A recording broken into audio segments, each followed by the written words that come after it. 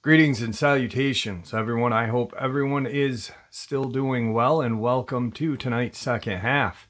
Before we jump into tonight's second half, a couple links. As many of you know, I rely on Patreon, PayPal, channel membership, and the merch to help the channel to continue to grow and go. Links to Patreon, PayPal, and channel membership is in the description below. Merch displayed directly under the video. Also, Dogman Frightening Encounters, Volume 1 through 3, the audiobook versions. They were written and researched by Tom Lyons, narrated and produced by me, Jeff Nadolny. Those audiobooks are available on Audible, Amazon, and iTunes, links to which are also in the description as well. And finally, last but definitely not least, if you'd really like to help support the channel to continue to grow and go, simply subscribe. It doesn't cost a cent. Click that like button, takes half a second. If you don't want to miss out on any of the informative uploads I put out daily, click that bell icon, and folks, please leave a comment. Why? Well, because all these things really do help the channel to continue to grow and go.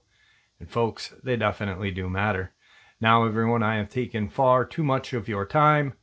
Let's jump into tonight's second half, shall we?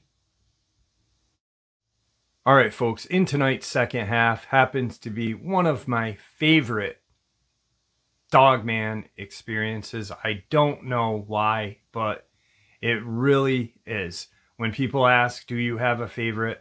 And I do say no most of the time. Thinking back on it, the last experience in this upload is probably my favorite. Let's get into it.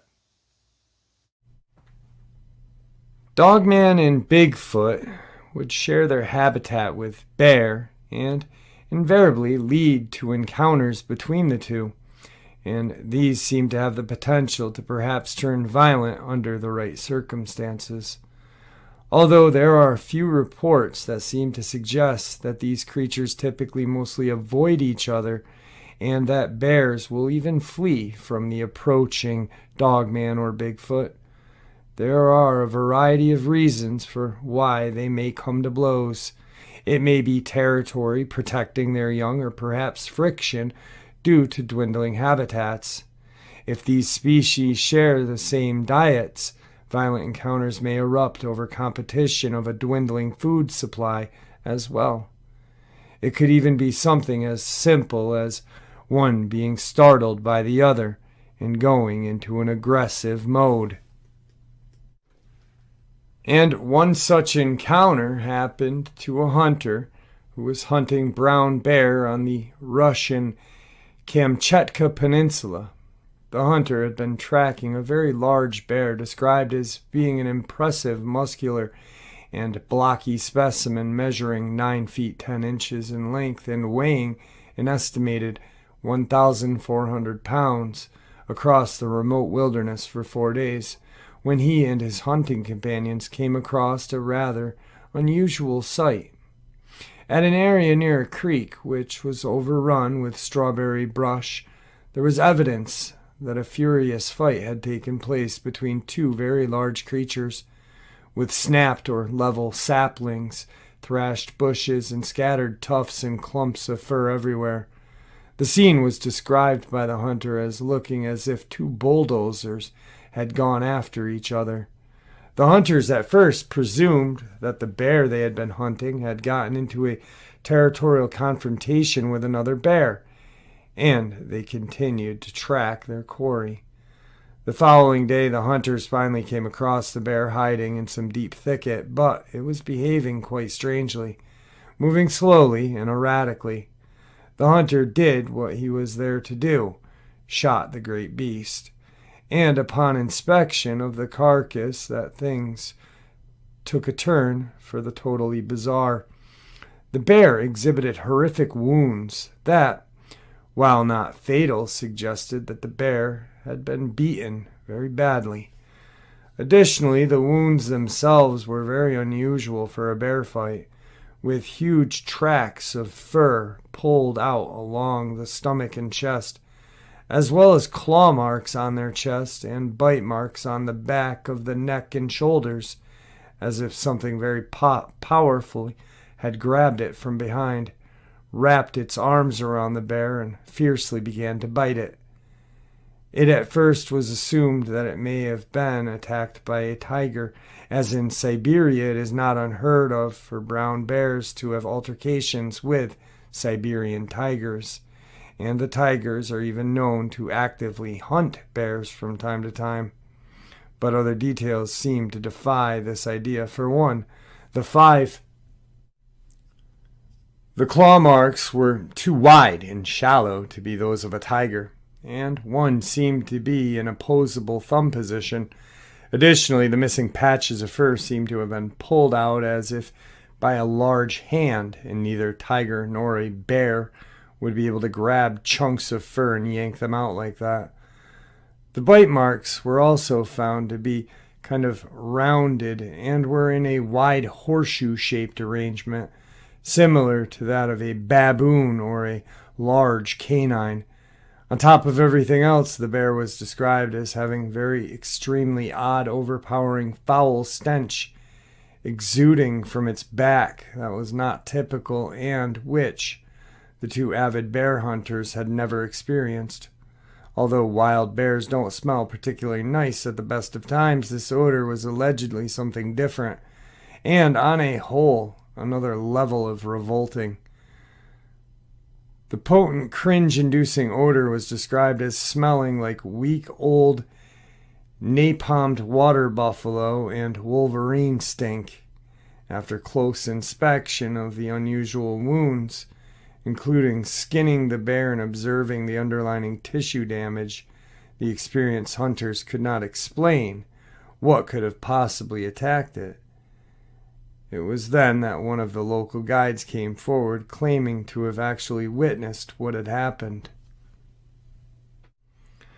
The guide claimed that the bear had come upon a strawberry bush and startled a family group of bipedal creatures consisting of a big male described as 9 foot tall and roughly 600 to 800 pounds, a smaller female, and a juvenile that they were feeding.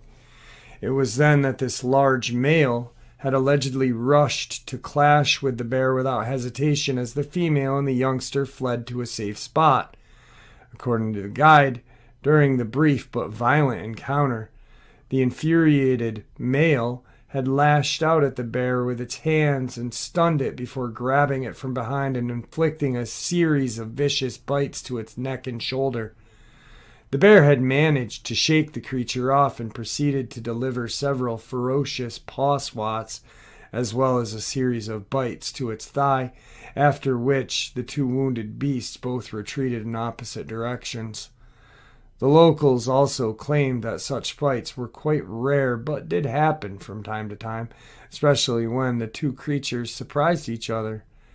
When the hunters suggested that they track down the wounded beast and its family, the local guides all adamantly refused to go after what they saw as a wounded, angry, protective, and extremely dangerous creature. Then we have this experience coming out of Callum County, Washington in 2004.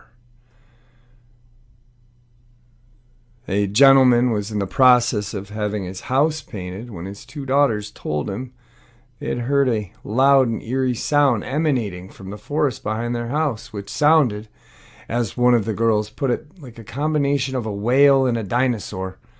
The following day, on October 12, 2004, one of the house painters reported that two of the surveyors working on the edge of the property had been terrified by loud, vicious growling from the woods, which one of them had said it sounded like two bears having one hell of a fight.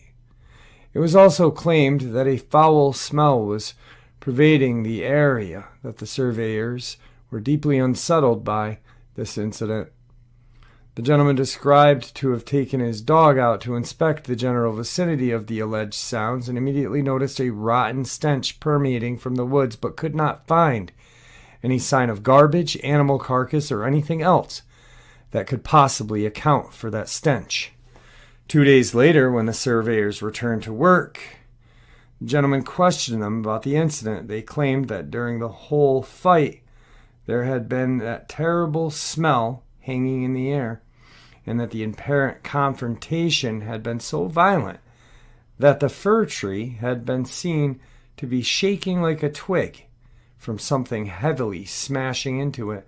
One of the surveyors claimed that after the fight, one of the creatures, whatever it was, had headed south across the road towards Olympic Mountain in a big hurry, crashing loudly through the underbrush as it went, although he did not get a good look at it. When the surveyors took the gentleman to the site of where they claimed the fight had taken place, they flat out refused to enter the area without a gun. And the gentleman went into the brush by himself. The ground and bush there was found to be torn up very badly, indicating that something big had indeed been fighting there. And it was also noted that several branches had been snapped off a large fir tree, which were so high up that the 6'1" gentleman was unable to reach them. An examination of the forest floor turned up a potential footprint, seemed human-like, with a clear big toe, and reported to be measured at 15 inches long, 4 inches wide at the heel, 5.5 to 6 inches at the top. As the gentleman ventured deeper into the forest to an open area nearby, he found more definite similar-sized humanoid prints, which had toes that seemed to curl into the wet dirt. Interestingly, there were also bear tracks found, as well as fur from what appeared to be a lynx or cougar pressed down into the forest floor, although whether these had anything to do with the incident or not is anyone's guess. The strange, haunting vocalizations would continue for several more nights after the incident. The gentleman later researched recordings of alleged Sasquatch vocalizations, and he and his daughter said that what they had heard sounded exactly like a whooping sound recorded in a 1972 Bigfoot sighting in Escadia, Oregon. Alright guys, so now I realize that there are a lot of new people to the channel, and many of you may not have heard the story of Captain the Bear with the Dogman. So I will share it one last time, and only because I shared these very terrifying bear attacks or bear fights with Dogman and Bigfoot. This is not a report myself witnessed, but instead one my grandmother told me about that my aunt later corroborated independently, so I think it's trustworthy. At the time, I'll note, there wasn't much talk of Dogman, as this was about a decade before the infamous song came out. There are talk of wolves or werewolves like monsters in the Appalachians for a long time, so my aunt and grandmother just always called it the wolf thing creature. For a little background, my grandparents' currently aunt's home is in the backwoods of western Grayson County, Virginia, which to this day is still sparsely populated outside of one or two large towns on the east side, and back then it was even less. Extremely thick forest with hilly terrain in all directions. You have to get to on a dirt path and follow it for about a half a mile to get to a gravel-colored side road, and then follow it for 30 minutes to reach a very small town just across the North Carolina border. If you go a short ways north, you'll find yourself at the Blue Ridge Mountains and the parkway that will lead you up to Appalachia proper. The forest is mostly low-lying shrubs up to around 4 feet high, with pine and a lot of black oak making up the canopy. There is a very clear stream about 30 yards from the house which has fish quite frequently. This, along with blackberries, tender leaf shrubs, and some apple trees, make it very lucrative for wildlife. The house itself is an old 2-story home built onto an incline of a hill that it overlooks. This was back in the 70s. My aunt believes it was 78, as she was finishing high school at the time. My father had graduated from college and was going into the Air Force, so he was already moved out. My grandfather, although he was old enough to retire, liked to remain busy, so he worked his old job as an electrician and power pole technician, just now in an advisory role because he was getting up in the years. He had just gotten the contract down in North Carolina, so he was away from the house for about a week and a half. This left only my 17-year-old aunt and my grandmother at the house. As I said, there usually was a lot of wildlife in the area. A typical morning for my grandmother was making breakfast and sitting out on her porch watching the deer and rabbit eat the shrubs. Sometimes she would also see or hear a bobcat, fox, coyote. On one occasion, a mountain lion and her cubs strolled right past the house.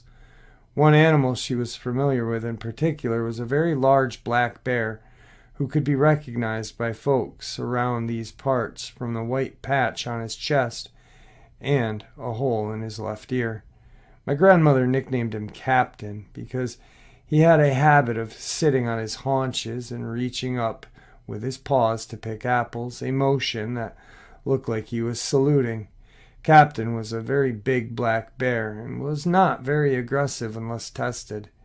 He seemed to have an agreement with my grandmother and grandfather that if they left him alone, he would leave them alone.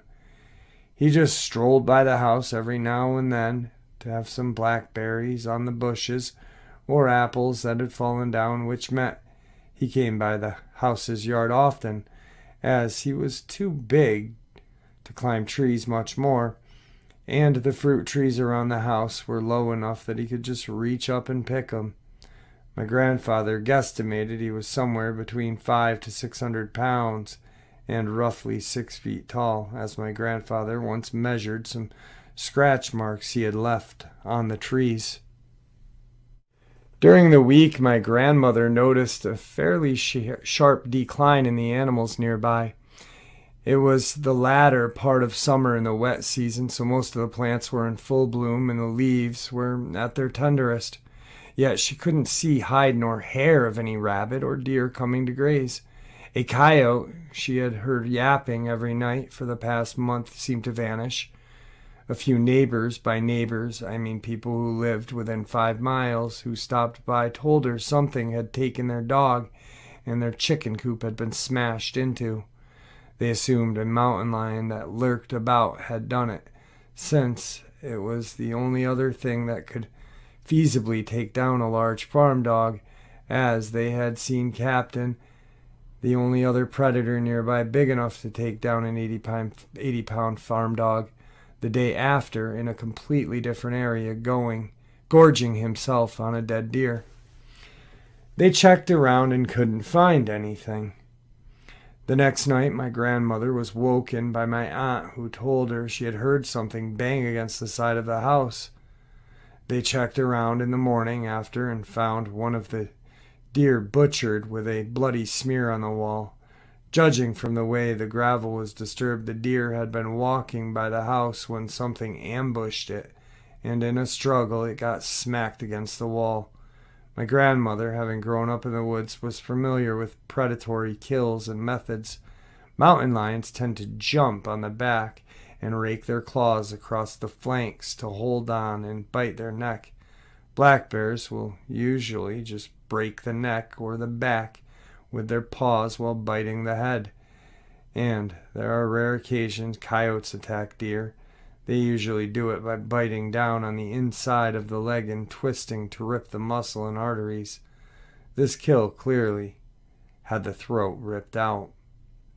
But there were not any claw marks to be found anywhere.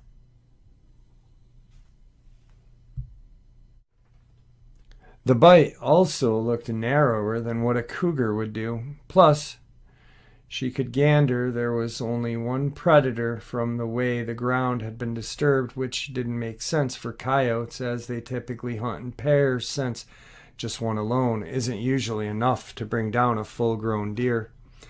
After disposing of the carcass, the next few nights were relatively uneventful, except for the fact several times my aunt or grandmother would be woken in the middle of the night by the sound of something panting outside of the house. Now in these woods you can hear a pin drop. It's close enough At some points, they could swear the animal was making a panting sound directly on the outside wall. One day my grandmother was picking some berries when she noticed what looked like dog tracks of a very large hound going through the mud flat bordering a nearby stream. Thinking it may be the missing farm dog who had maybe just ran away, she followed the tracks until she heard something loudly growl at her from across the stream.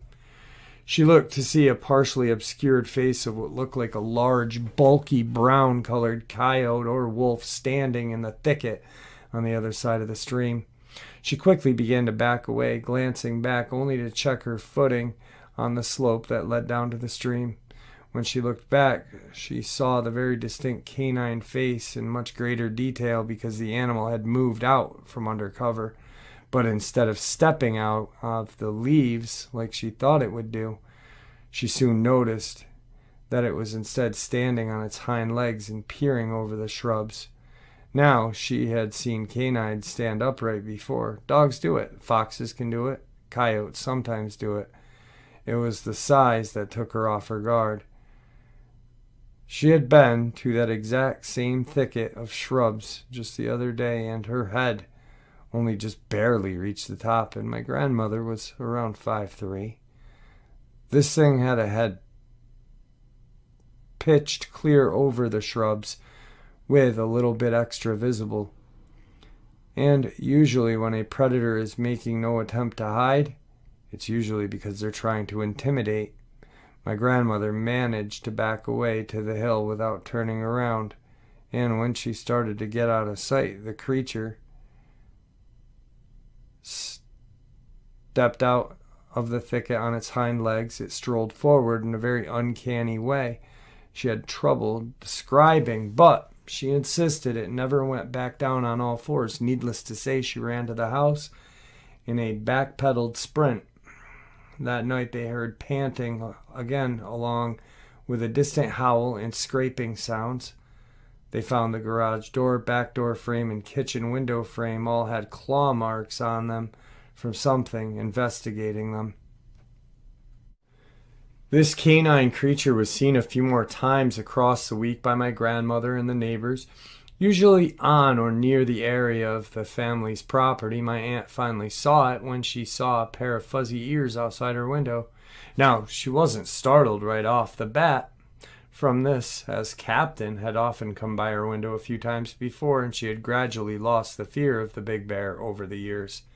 But in his case, his ears just barely reached the edge of the windowsill, whereas in this case, you could clearly see them and the top of the owner's head. She quickly realized that this was not a bear because of the pointed shape, brown coloring, and the fact that they were two fully intact ears. They also started to detect a very pungent smell on the side porch door, one time finding what looked like a urinal or some other liquid stain on it, suggesting the animal had been scent marking it to claim the spot. It all came to a head on a Wednesday night when they heard howling in the distance growing closer. My grandmother flipped on the porch light and glimpsed the canine animal quickly sprinting across the lawn on its hind legs. Her sighting confirmed just how big this creature was. She had seen timber wolves at the zoo up to 150 pounds, and she was certain this was at least a bit more than twice that size. For several hours of the night, they could hear it roaming around the property, pressing against the doors like it was trying to find a way in. They glimpsed at several points of eyeshine of yellow eyes piercing through the windows, as well as a broad, long-fingered paw being pushed against the glass briefly. This was the day and age before cell phones and 24-hour police service in some areas, so no one had any means of immediately calling the police. Instead, my grandmother had to wait minutes on a dial line with connection difficulty trying to get a call into the police station 2 towns over. She was distracted by my aunt screaming, running into the bedroom to get one of the guns out. She had been sitting in the living room when she felt clicking against the glass and saw the wolf thing staring, pressing its face and baring its teeth, and the surface with its claws fully outstretched. Both of them stared at each other, and they started to try to get their rifles and shotguns out. It was becoming increasingly clear that this creature was trying to get into the house and knew they were there. They heard it panting through the wall before there was even a sound of heavy footsteps and a very loud thump. With a flash of fur on the edge of the window, they ran to the innermost room, the pantry locker, and stayed in there with the guns. Now, it's not like in the movies when creatures roar, snarl, and hiss constantly, no matter what they're doing. But they did hear commotion outside. My aunt and grandmother hadn't the faintest idea what was going on and didn't investigate until the morning after. But they could tell something was antagonizing something, as occasional grunts, barks, and rumbles were audible through the blackness for about a minute and gradually moved off. They found no bodies, but there had clearly been a fierce altercation. The ground was ripped up in multiple spots, the wall had a dent in it, and there were some oxidized blood traces on the grass and dirt. My grandmother also found a trail where something had charged through the shrubs and recovered several vague dog prints, as well as wider tracks moving in the same direction.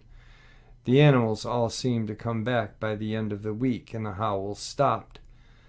When my grandfather came back, he, my aunt, and some neighbors surveyed the area to make sure they didn't find the wolf creature.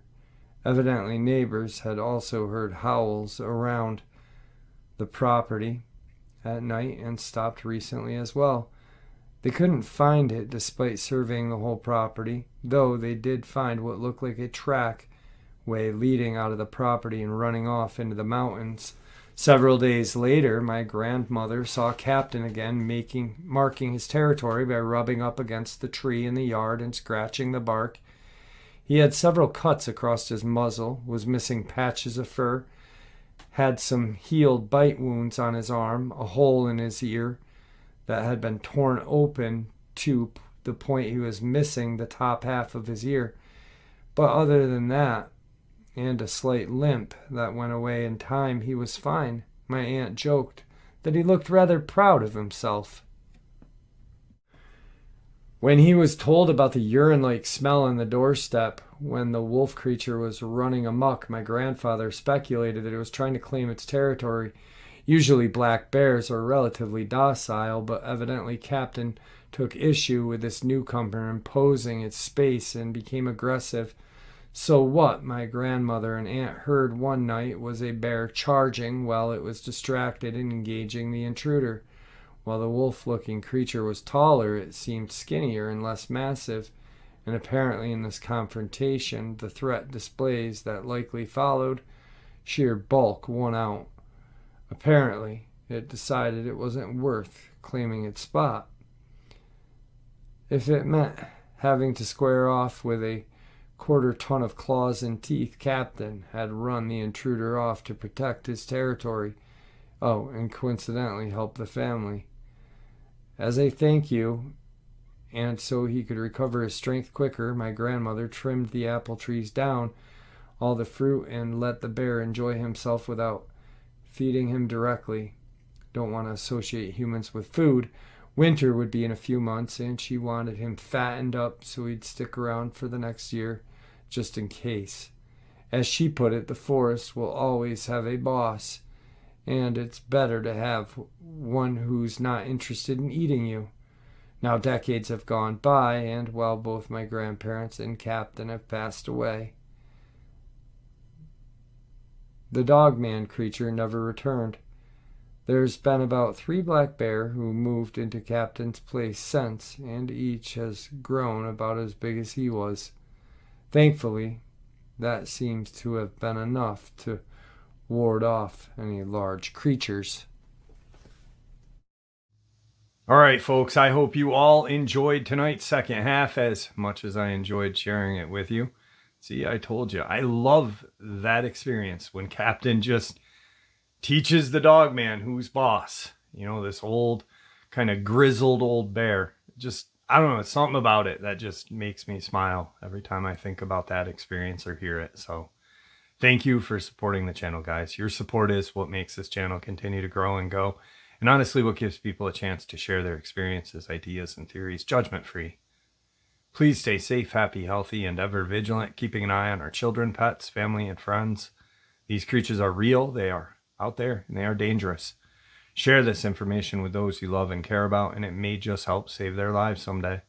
Until next time, never stop asking questions, never stop searching for answers, and God bless.